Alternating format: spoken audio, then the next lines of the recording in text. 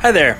Do you want to hear about the best and worst aspects of your type, or find out what your type is? Then stick around, because we are going to be talking about what your type looks like when walking in the spirit or in the flesh. Hi, I'm your host, Tyler Zock, author of the Gospel for Enneagram devotional series, and in this video, I'll be exploring how every Enneagram type behaves when walking in the power of the Holy Spirit versus walking in the flesh. That is, relying on your own strength and abilities. So, let's get started.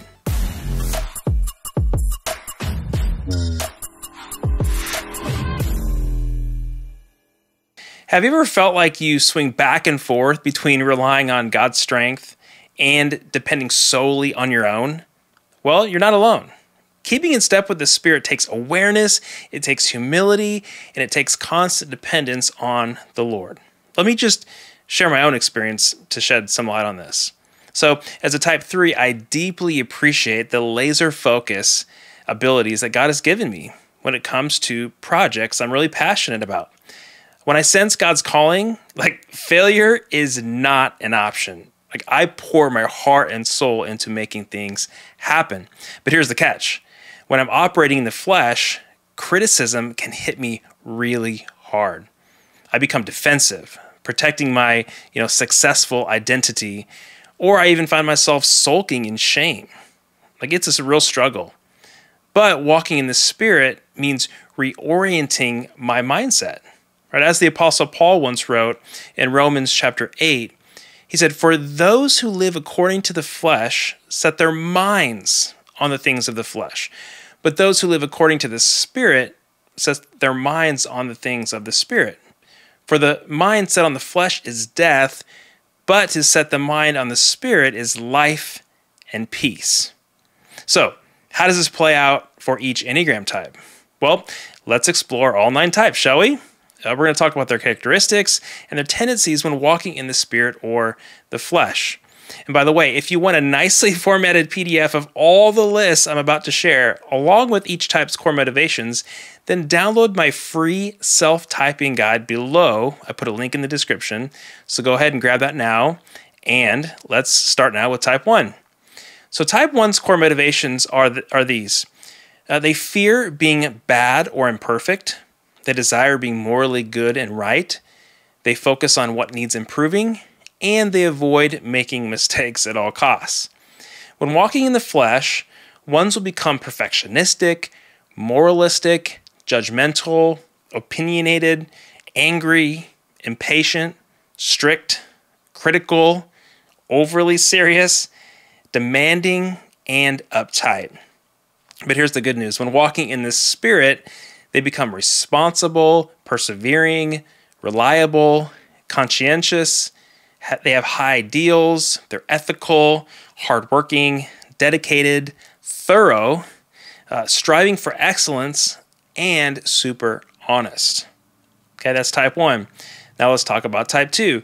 Type 2's core motivations are these. They fear being rejected or useless. They desire to be loved and wanted, or they want to be lovable. They focus on the needs of others, and they avoid their own needs and desires. When walking in the flesh, 2s will become possessive, intrusive, smothering, flattering, manipulative, jealous, passive-aggressive, martyr-like, overprotecting, rescuing, and interfering. Whew. I know that was hard to hear, type 2s. But here's the good news. When walking in the Spirit, type 2s will be generous, listening, compassionate, hospitable, sympathetic, unselfish, caring, affirming, supporting, sacrificing, and nurturing. All right, those are type 2s. Now let's talk about my type, type 3. Here are the core motivations for type 3. They fear failing or being worthless. They desire to have success and admiration. They focus on their image and their goals, and they avoid failure and inefficiency at all costs. When walking in the flesh, we as 3s can be image conscious, insensitive, deceptive, defensive, workaholics, cutting corners, overly competitive, self-promoting, mechanical, right? Human doings rather than human beings, impatient, and shape-shifting, right? Like chameleons. But when we're walking in the Spirit, we can become productive, efficient, empowering of others, visionary, focused, hardworking, optimistic, practical, competent, successful, and motivating. Okay, let's talk about type 4. Type 4's core motivations are these. They fear being flawed or inadequate. They have a desire to be unique and special. They focus on what's missing, right? What's missing from being whole and complete. They avoid the common and the ordinary. And when they're walking in the flesh, they can become moody, standoffish, overly sensitive, depressive, self-absorbed, up and down emotionally, dramatic, possessive, snobbish, self-pitying, and exaggerating. Okay, but here's the good news for us. When walking in the Spirit, you'll be authentic, creative, sensitive, compassionate, nostalgic, intuitive, refined, sincere, involved, aesthetic, and expressive. Okay? All right, now let's talk about type 5. Type 5's core motivations are these. They fear being ignorant or invaded. They desire to be capable and competent. They focus on accumulating knowledge. They like to be very, very competent, They're usually the smartest ones in the room. They avoid being uninformed and intruded upon by others. When walking in the flesh, they can become withdrawn, reclusive, uncommunicative. I think I got that right. Obsessive, uncaring, cheap, heady, antagonistic, self-reliant, cynical, and they avoid commitment. But here's the good news. When walking in the Spirit, 5s are curious, insightful, interesting, witty, objective, observant, perceptive, thoughtful, respectful, rational, and knowledgeable. Okay, now let's talk about type 6s. Type 6's core motivations are these. They fear being without support and guidance. They desire safety and security. They focus on what could go wrong, and they avoid uncertainty and vulnerability. Right? When walking in the flesh, they become anxious. They assume the worst. They get reactive. They become controlling. They get overly suspicious. They're hypervigilant, maybe blaming others, becoming too rigid, indecisive, self-doubting, and catastrophizing. Like the stars are falling from the sky. But when walking in the Spirit, they're much more positive. They're trustworthy, loyal, honorable, responsible, reliable, supportive, practical, protecting, prepared, cooperative, and very, very dedicated. Okay, so let's talk about type 7s. Type 7's core motivations are these. They fear being deprived or trapped in emotional pain or unpleasant circumstances. They desire to be happy and satisfied. They focus on what's next, always planning for the next thing, and they avoid pain and suffering.